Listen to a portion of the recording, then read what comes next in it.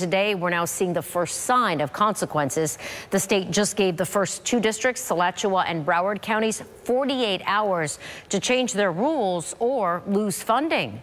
Capitol reporter Forrest Saunders explains why this could be just the beginning. In two state orders, Alachua and Broward are given a final 48 hours to start offering parents non-medical opt-outs or face financial penalties. If the clock runs out, the state withholds funds equal to a month's worth of pay for each school board member who voted for non-compliance. It'll happen every month until districts fall back in line and they can't pull dollars from elsewhere in the budget to backfill losses.